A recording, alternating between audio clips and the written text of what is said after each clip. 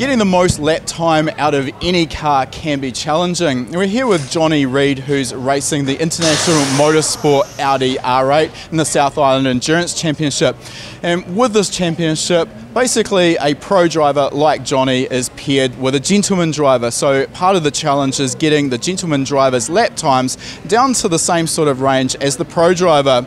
Now, Jonny, just wanted to get a little bit of insight in this, and for our audience who are watching, maybe not knowing your background, you're no stranger to fast cars, racing in A1 GP back in the day and winning several rounds there. So fair to say you've got a fairly long-standing history in motorsport.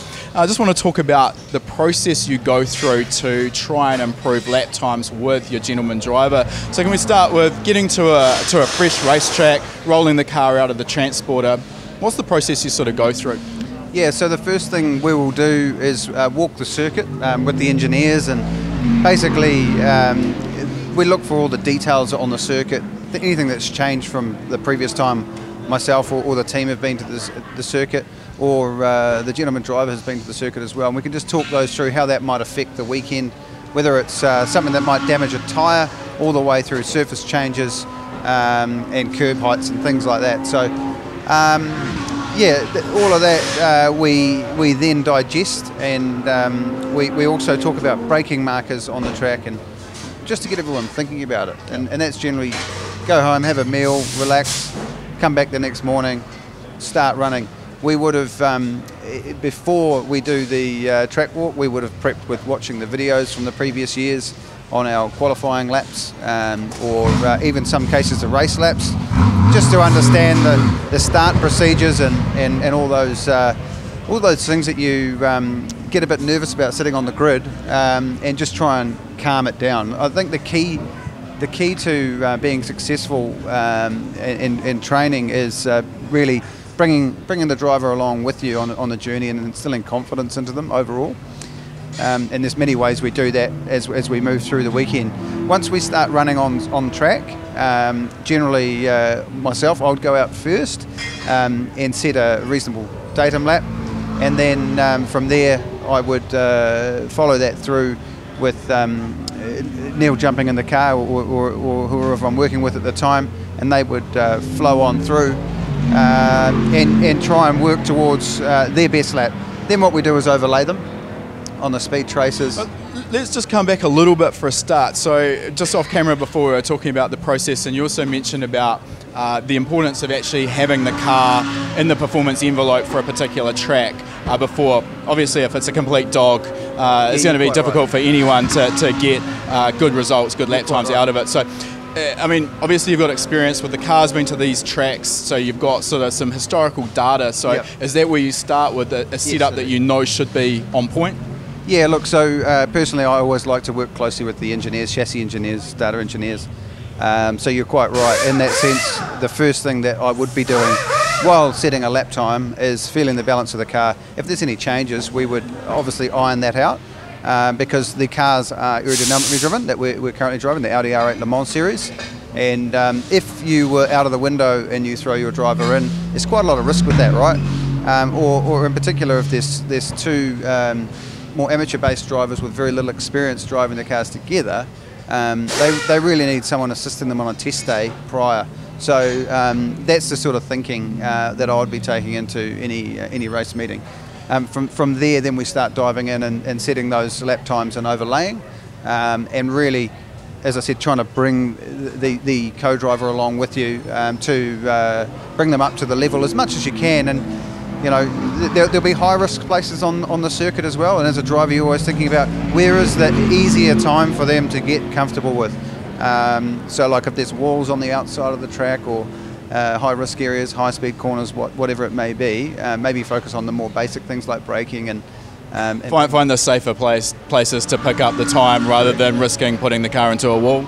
Correct. Now, you've talked about a reference time, so what we're talking about here is the data analysis package actually getting a reference lap time that can be then used as an overlay with your gentleman driver. So this then allows the data engineers and yourself to go through that data and see exactly where the breaking points are between your reference lap and the gentleman drivers. Yep. So you go and like pick out a few key areas there for the driver to then work on?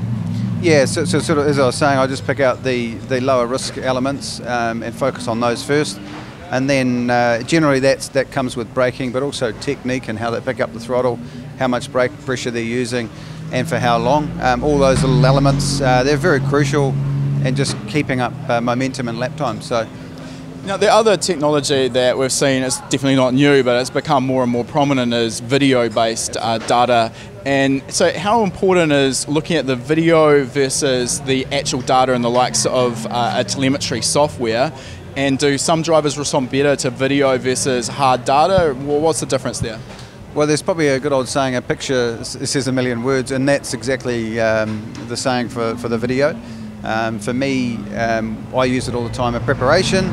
I also work with drivers to assist them in preparation before we get on the track, and then we use it throughout.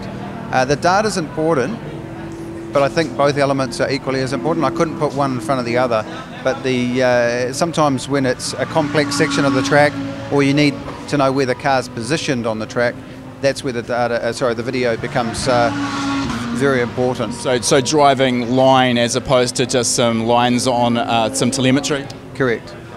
Now, we've talked about getting the gentleman driver up to speed, but of course you still need to push as well, and when you're the faster of the two drivers, you don't have the benefit of a reference lap time to see where potentially you can push the car harder. So what are you using to actually help improve your own performance? Yeah, it's a good question, and I mean, I'm very motivated anyway, so I'm very driven to push the boundaries in a race car, but when it comes to competition and on-track racing, the beautiful thing about running in the series that we do, I'm actually able to drive and race alongside a driver and coach them along the way. So that is just so much fun for me, but it's also really beneficial for the car owner. So in this case, bringing Neil on that journey and just seeing him flourish over the years we've worked together now is pretty awesome.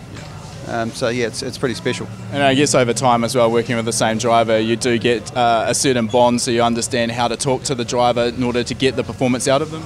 Absolutely, yeah, and obviously for me, the competition on the track, the other top drivers, they push me along, but you're absolutely on the money with understanding your driver and his personality is crucial, because you'll have chalk and cheese. You'll have the limit push sort of guys, and then you'll have the conservative approach.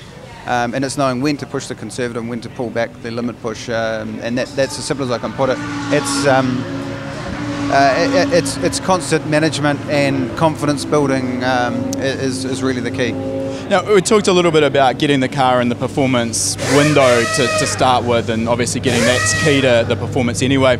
I understand that some drivers like a car that's set up maybe a little bit looser and they can get better lap times out of the car, whereas maybe a less experienced driver would find that a little bit daunting and unnerving. So do you make a bit of a compromise in the car setup so that the car is drivable and manageable for the second driver? Oh yeah, look, I mean, there's the qualifying car and then there's the race car for sure, and that's always been in whatever top series that I've raced in. But I think you're right. What you've got to remember here is we're racing 3-hour races, and our goal is to win those. It's not necessarily just to go out there and put it on pole. If we can do that and set some lap records on the way, that's always a bonus. But it's not the key driver of what we're about in this endurance game. So it's a long race, and maybe track position on the start line not quite as critical as getting to the finish line? Well, absolutely right. To finish first you must finish. Very wise words from a wise man. But yeah, look, at the same time, you've got to be up the front to stay out of the confrontation. You don't want to be in the bottleneck on certain circuits. Here at Highlands this weekend we have quite a bus stop chicane, and it's actually quite good to be on the pole if you're lucky enough to be there. So. Oh, look, thanks for the insight there, Johnny, and we wish you all the best for the racing tomorrow. Hopefully it all works out and maybe you will get it on pole. Thank you, great chatting, appreciate it. If you like that video, make sure you give it a thumbs up, and if you're not already a subscriber, make sure you're subscribed. We release a new video every week. And if you like free stuff, we've got a great deal for you. Click the link in the description to claim your free spot to our next live lesson.